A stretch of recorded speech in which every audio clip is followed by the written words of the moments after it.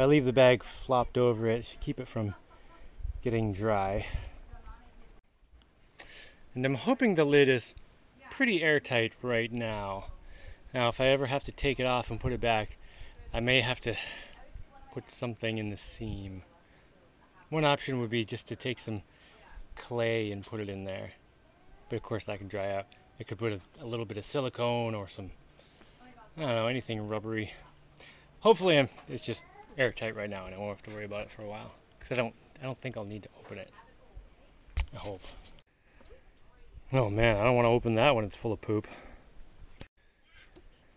Alright, how do I make these walls without...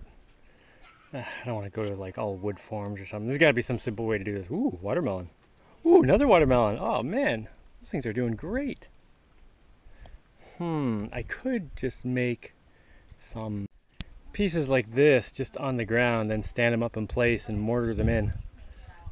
That might be the easiest way to do it. Or maybe I'll just do that. I just need to cut this one in half and this one on the corner so I can stagger the second row so my cracks are and all. Yeah, I think that'll be fine.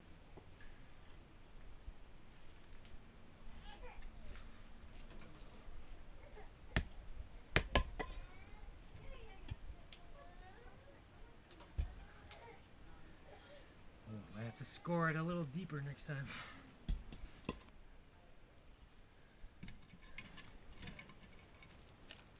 You can use that giant rock. What giant rock? Bellatrix, why is it so hot today? Ah, I'm gonna melt. I think I need to go swimming. I didn't know. Do you guys need to go swimming? Let's go swimming. Yeah. Inside, if you go I don't need that. in That's the good enough. Fortress, Alright, what do you think? Is that good? Yeah. In the Do you need some... It's pretty good. What are those? Tortillas. Oh, very nice. See the leaves. Hey, can we light your pile of leaves on fire, Yes. Laura?